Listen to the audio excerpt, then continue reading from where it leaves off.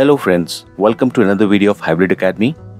In today's session, we will learn how to make a good resume, or we can say a beginner's guide to a resume that wins interviews. I'm sure most of us must have given interviews, and to appear for the interview, a resume is must. So what exactly is a resume? Let's take an example. Let's assume you visit a supermarket and you wish to buy some products. One of those products is a soap. Now, we have been using soap since our childhood and we know some brands, but suppose you do not get that brand in that store, but you get 50 different brands. So what will be the criteria to pick up a particular soap from the shelf that this seems to be good? That will be the wrapper, that will be the packaging of that product.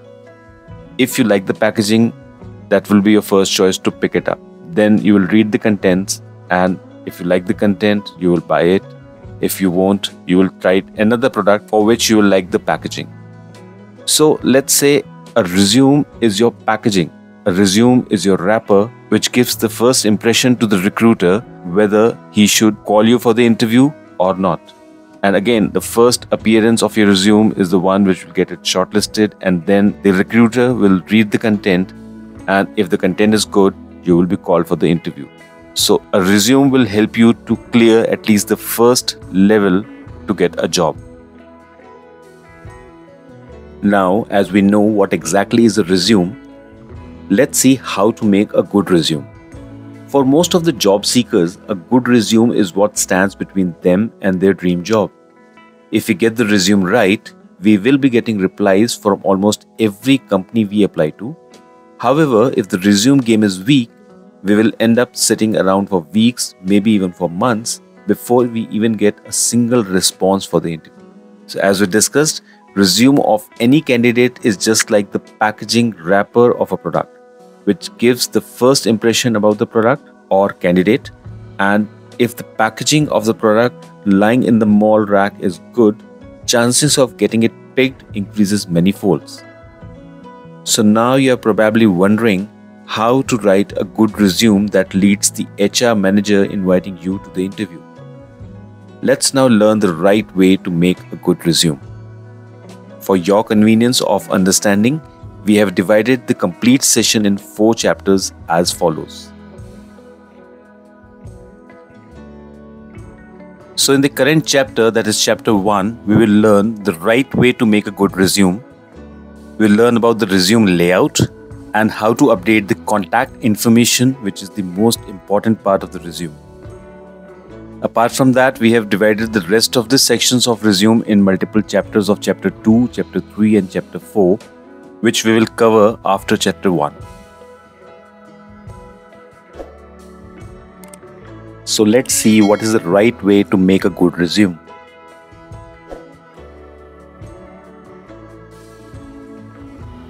Before starting the process of filling the resume, we need to make sure that it will look good. After all, recruiters first notice the looks of the resume rather than what it contains. So this is the best chance to make the first impression great. This also includes picking the right resume format and doing the resume layout. So how should you format your resume? Broadly, there are 3 types of resume formats. The first is the reverse chronological resume format. This is the most popular resume format among recruiters and as such the right format for most job seekers. Second is the functional resume format. This format focuses more on skills rather than work experience and is useful if you are just getting started with your career and have little or no experience in the field. The third one is the combination resume format. This format is a great choice for experienced job seekers with a diverse skill set. It is useful if you are applying for a role that requires expertise in 3 to 4 different fields and you want to show all that in your resume. For example, you are applying for a senior management role and the requirements are expertise in management, sales and software development. So which one do you go for? Being the most popular in 99% of cases, the reverse chronological resume format is most suitable. It is also a format most HR managers are used to. Hence, we will focus mainly on reverse chronological resume. A reverse chronological order means that the latest work experience is listed first. This is the most popular resume format and is ideal for people with plenty of work experience that is relevant to the position they are interested in.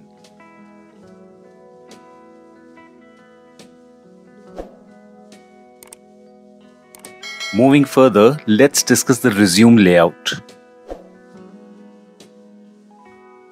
The layout of resume is the first thing a job recruiter notices about your resume. So just review the resume once and see whether it fits with the below questions. Does it look organized or cluttered? Is it too short or too long? Is it boring and easy to ignore? Is it reader friendly? Is it attention grabbing?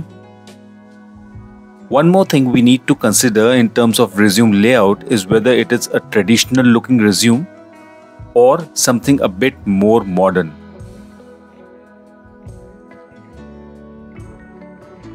As discussed, here are the examples of resume layouts. The first one is the traditional looking resume and the second one is the modern creative looking resume. For career in a more traditional industry like legal, banking, finance, etc., the first option of traditional resume is better. However, for application to a technical or IT company where imagination and innovation are valued, a more modern or creative resume would prove better.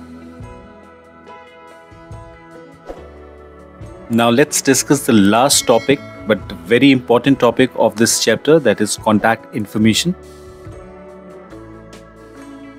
Now, as we are done with the format or layout of resume, let's talk about what's really most important in terms of resume content. The first thing we want to do when filling out the contents of the resume is to add the correct contact information. This is a straightforward yet critical section. Even if we get everything else right, we are not going to go far if the HR manager can't get in touch just because the email ID is misspelled. Right? So please make sure to double check and even triple check the contact information section and make sure everything mentioned in the section is correct and up to date. Moving further, let's see what contact information should be included in a resume. Often people get confused between the must-have information and the optional information. So the must-have contact information should include your first name and last name, your contact number, email address or email ID, and make sure that it is not an unprofessional email ID or unprofessional email address, your physical address and your current location. So suppose your physical address is of your hometown but you're residing in any other city, so make sure to mention both of them separately and mention that your current address is in the same city where you are applying for the job. In case if you're located in an area which is different from the company location, company will have to sponsor the relocation. So that is the reason this information should be mentioned in your resume. Optional information includes your professional title. It can be your position, word for word, or desired job. Think digital marketing specialist or junior data scientist, etc. Then optional information also include LinkedIn profile. If you have an up-to-date profile that can add value to your application, make sure that you include the link. Other social media platforms. So if you have a published portfolio online, like for developers, this can be GitHub. For designers, this can be platforms like Behance or Dribbble. And for writers, it can be their personal blog, etc. So these are like optional things which should be included. And finally, if you own a website or a blog, an online presence like a website or blog, etc., that positions the expertise in the mentioned field, if yes, please make sure to include it.